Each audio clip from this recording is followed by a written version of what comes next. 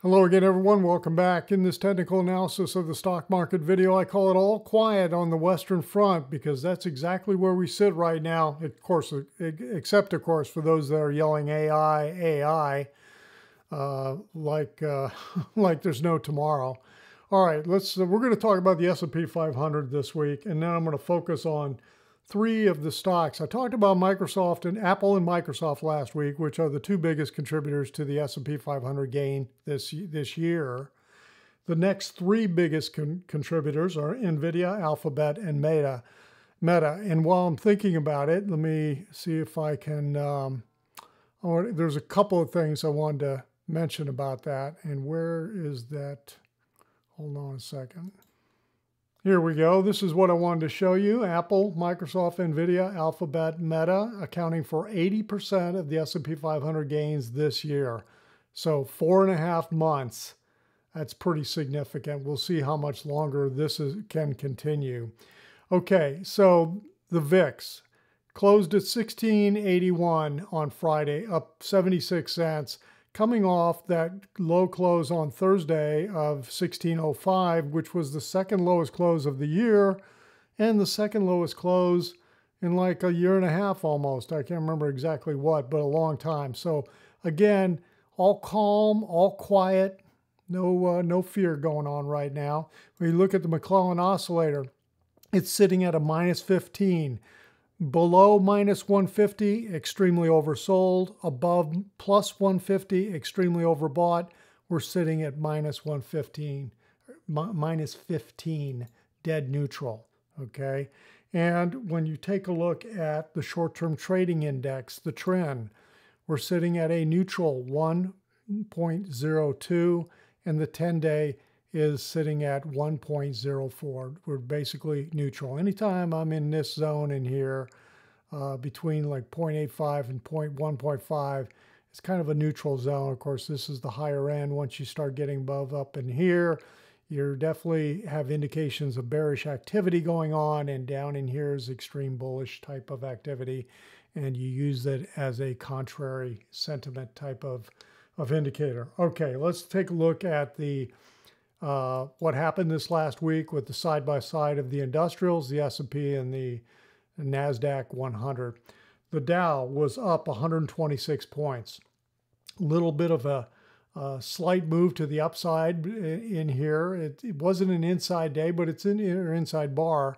It's interesting, the last 2 weeks, we're still all within the range of the week of April 30th. So just kind of slight sideways to down movement in here.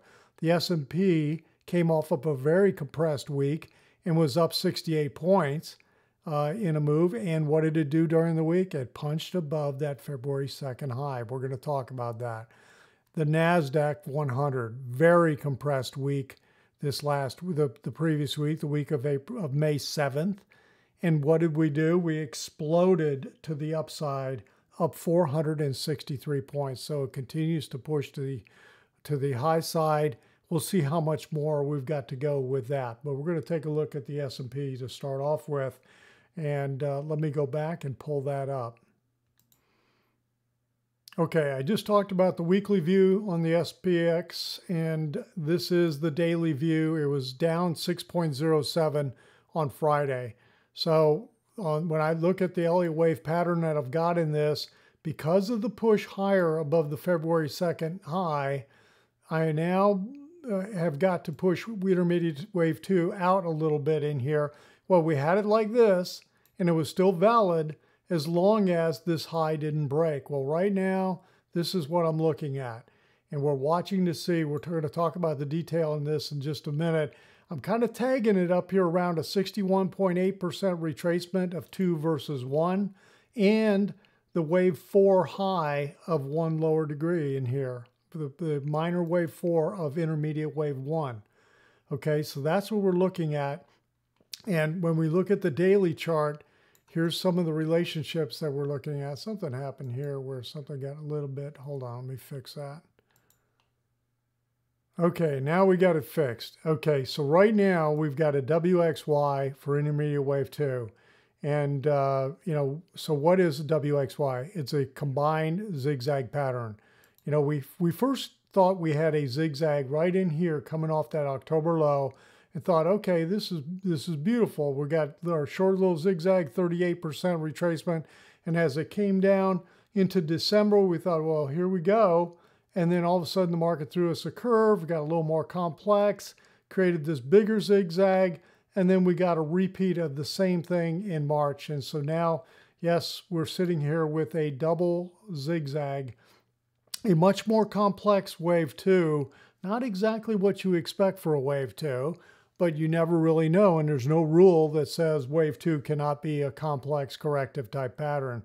The mere fact that we are in a corrective pattern means that it can become very complex, and that's exactly what's happened. So where we are right now is we're looking for this Y wave, which is a corrective pattern, to complete. And right now it looks like it's a zigzag pattern for the Y wave. So that's what I'm looking for. We'll see if that plays out. If that is the case, this C wave needs to be a 5-wave move, which can be either an ending diagonal or an impulsive wave. So again, here's the prior wave 4 high right here at 43.25. And if we look for some relationships, where does C equal A? Well, that's up here at 44.26. Okay. And then where does Y equal, what kind of relationships do we have on Y versus W? It does, equality is 45.13 when you round it. So that's a little bit up there. 61.8% is a lot lower. So we'll see where these line up as we start to continue to push higher. But the key is we're going to be watching the wave structure of this C wave as we continue to push up. So for the SPY, we've got the same exact thing going on now, and the same exact type of wave counts. So we're looking for the same. The numbers are just a little bit different. So when I talk about 2 versus 1, we're in this reversal zone, and we're talking about intermediate wave 2 as a percent of intermediate wave 1. In this 50 to 61.8%, what I call a reversal zone in here. Okay, so watching for it to turn back down. And it's interesting how we get very close to that wave 4 high, and we're right in there where we got some things that start to line up. So that's what we're going to keep an eye on here. And again, watching the wave structure of the C wave. Okay, that's where we sit with the SPY. Let's take a look at Nvidia, Alphabet, and Meta. Okay, I'm showing the long-term chart of Nvidia, and I've talked about this before. The only change I've made is right in here, and we'll look at that. We'll zoom in on that in just a minute. But I think we are in cycle wave 3, and within cycle wave 3, I think we've had 3 primary waves, 1, 2, 3. Notice how wave 2 was a sharp zigzag in here in the 2008 financial crisis. And now I think because we had this sharp zigzag for 2, I think either we have a flat or a triangle going on. Right now I'm looking at it as a possible flat. So here's why. Let me zoom in and let me take it off a semi-log because we're kind of zoomed in here. Okay, so here's the picture. It looks like a 3-wave move for ABC for intermediate wave A. It looks like a 3-wave move up for B. Now, when you have a flat, the B wave needs to retrace at least 90% of A. Well, we're very, very close. We're at 88.4%. 7 more points higher intra-week, and we're going to hit that 90% level. Now, the other thing about a flat is there's no rule. It says it can't go beyond the beginning of A. As a matter of fact, many times it does. So here's the beginning of A right here. Could this continue to push up in here and go above? Yes. But we're getting pretty extended. You can see right in here, just like we've done, before. Just because we get extended doesn't mean you can't keep pushing, but we'll just watch and see what kind of price action we get.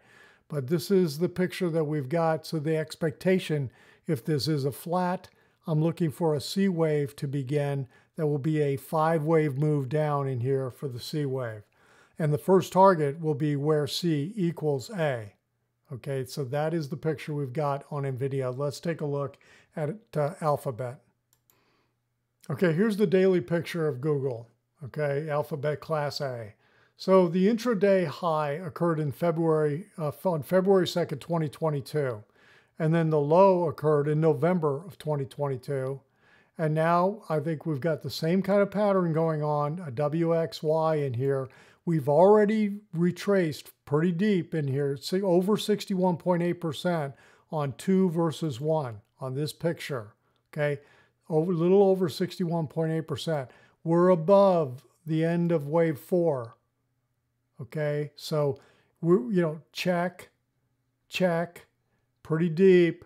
When we look at C versus even W versus Y, we are beyond 100% equality. We're beyond 138.2, which is the next Fibonacci relationship I'd be looking for. When we look at, let me clear that out to get rid of the noise. Let me look at C versus A in here. It's a part of the zigzag. We're slightly beyond the 100% level, 123.23. So yes, we're seeing a whole lot of things that say we've hit the extensions in here. Are we going to now start to reverse and head south? Well, we got a little bit of that activity potentially on Friday. Look at the big swing that happened on Friday. Intraday high, 125.97. We closed down 7 cents at 122.76. We'll see if we get any follow through back down to the downside. And, when I look at just the moving average view, yeah, we're extended in here. And this little marker right here is my notation for Tom DeMark's sequential sell setup complete. It's, well, not complete, sequential sell setup perfected on Thursday with the close on Thursday. And then here's where we sit, and we've had, 2, 4, 6, 7 days in a row outside the top of the Keltner channel. We are definitely extended. It usually doesn't stay out there all that long. We'll see what happens. Okay, that is Google. Let's take a look at Meta. Okay, here's a daily chart of Meta, and look where it peaked. It peaked in September of 21, and it didn't bottom until November of 22. Okay, so it peaked earlier than the NASDAQ and the S&P, and it bottomed later than the NASDAQ and the S&P. And now, and this was a beautiful 5-wave move down. This intermediate wave 3 was really nice. I love seeing this triangle for a wave 4 in here. This is a beautiful 5-wave move. So again, you get a 5-wave move. This is the primary direction of Meta. So this is counter trend, okay? So when this ends, the expectation is we're going to be heading south. The real question is, when is this going to end? So right now, we've got a retracement in here, B versus A. Where are we sitting? How high? Let's take a look at B versus A. We're a little over 50. We're in that retracement zone. We're a little over 50%, not quite to 61.8%. The other thing that's really interesting, the high on Friday, 248.69. The bottom of the gap over here, 248 even. So we got this big gap. Are we going to punch into this gap and close it?